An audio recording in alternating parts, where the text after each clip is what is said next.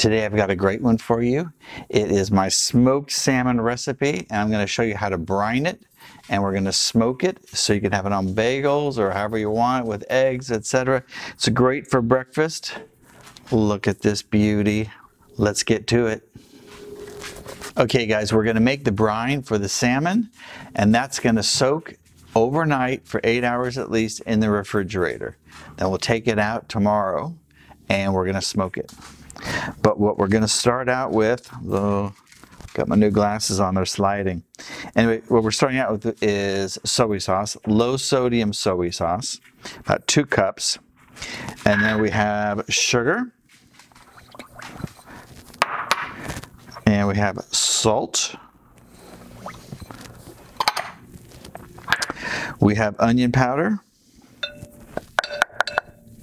Let's get it all. And garlic powder. And red pepper flakes. And Tabasco. And I gotta tell you about this Tabasco. This is the Diamond Reserve one that's recently come out. Tabasco is amazing. I worked with them about a year ago. Flew me out to Avery Island, toured all around, had an amazing time, toured the factory and the mash barrels and taste tested this and that and developed some recipes for them and just had a wonderful time. But they recently sent me a bottle of this Diamond Reserve, and it's so good. If you could find it, check it out. But I'm using that today in this, but you can use the regular Tabasco too. All is good. Okay. So then we're going to have some white wine. That goes in. And water.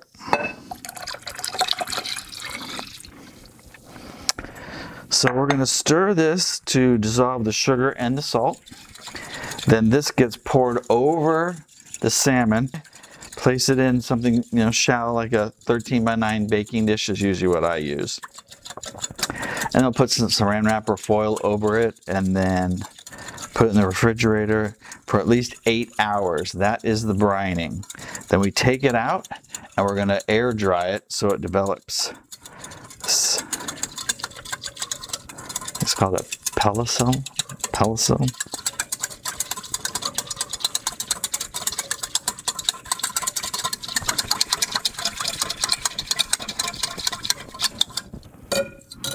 All right, that is mixed.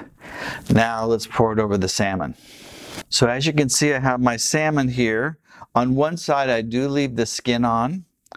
That holds it together better when it's in the smoker and when you're taking it out, so it doesn't just crumble. Make sure you feel for any bones. Rub your hand across, and if you do, either use little needle nose pliers or tweezers. Pull those out. We're going to pat this dry. This looks like it's a little bit bigger. It's a 3-pounder, a little bit bigger than the pan I'm going to be brining it in, which is my 13x9 baking stone. So I'll probably cut this in half and have 2 pieces, smoke it that way. But let's get to it.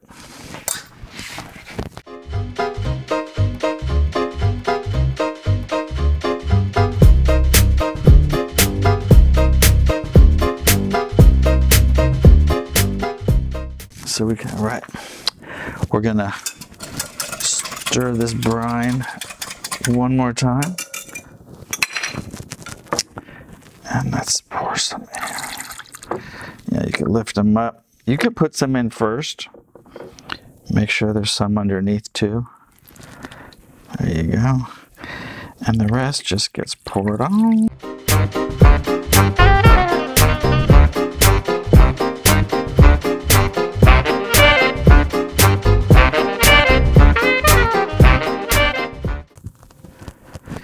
All right, now that we have the brine on, we will cover it with aluminum foil.